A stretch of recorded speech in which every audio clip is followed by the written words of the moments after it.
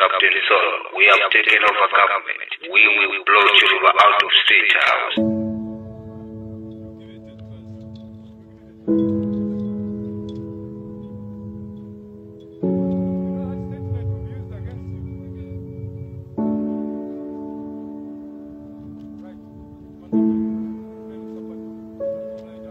In the early hours of October 1997, the soldiers, led by Captain Solo, broke into an arms depot, assaulted army officers, and then proceeded to seize state-owned Zambia National Broadcasting Corporation (ZNBC) studios. Digging in the history of Zambia, we look at the failed 1997 coup d'etat aimed at then former President Dr. Frederick Jacob Titus Chiluba. Stephen Lungu, or Captain Stephen Lungu, also known as Captain Solo, born on 6 January 1962 at Mansa General Hospital in Mansa District of Zambia, died on 11th August 2012. Stephen Lungu was the former Zambia Army captain who in 1997, together with the late Captain Jack Chitty, attempted a coup d'etat during the rule of the then President Dr. Frederick Chiluba. In the early hours of October 1997, the soldiers, led by Captain Solo, broke into an arms depot, assaulted army officers, and then proceeded to seize state-owned Zambia National Broadcasting Corporation (ZNBC) studios. Captain Solo claimed to be representing the National Redemption Council and announced over state radio that he had taken over the country. He further informed his countrymen that he was dismissing the chiefs of the army and the police and would give President Frederick Chiluba until 9 a.m. to surrender or be killed.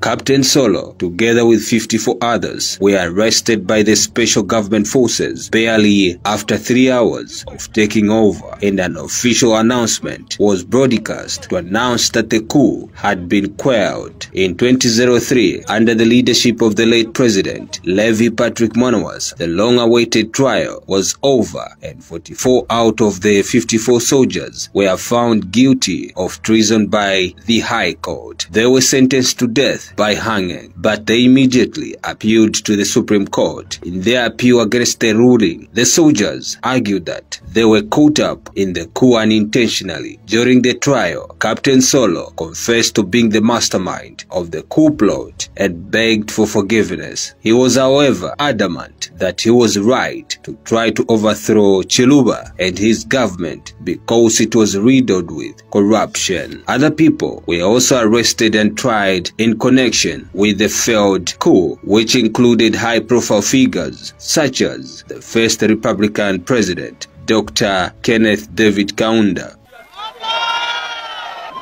I said I would not shave until I was told why I was in prison.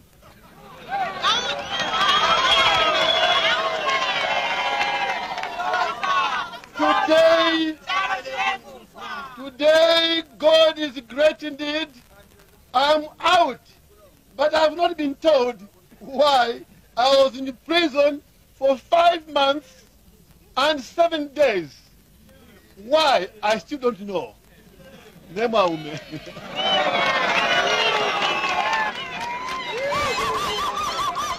Those ambassadors know that the promises, the MMD, Movement for Mandrax Dealers,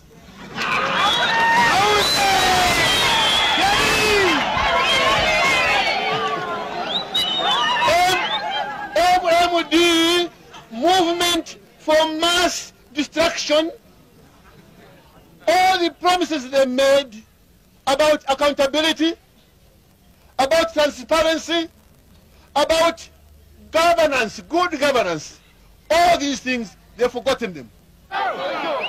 Princess Nakatindiwin and opposition leader Dina Mulyamungomba. Captain Solo received a presidential pardon after serving 13 years imprisonment by the then third Republican president Rupia Banda on 28 December 2010. Then President Levi Manawas had also exercised mercy on him by commuting his death sentence to a 20-year jail term. Solo said although he had walked back to freedom, he was economically bound and depended on a certain pastor for shelter, food, and clothing. During his stay on earth, he made peace with Frederick Chiluba, asking for forgiveness, and willingly Chiluba forgave the repentant captain.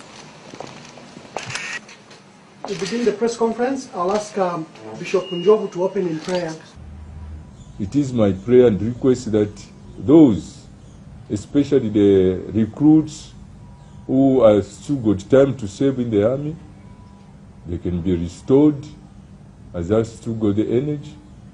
Maybe those who have finished their sentences, they can be discharged honorably and let everything be borne by me, sir. I forgive you from the very bottom of my heart.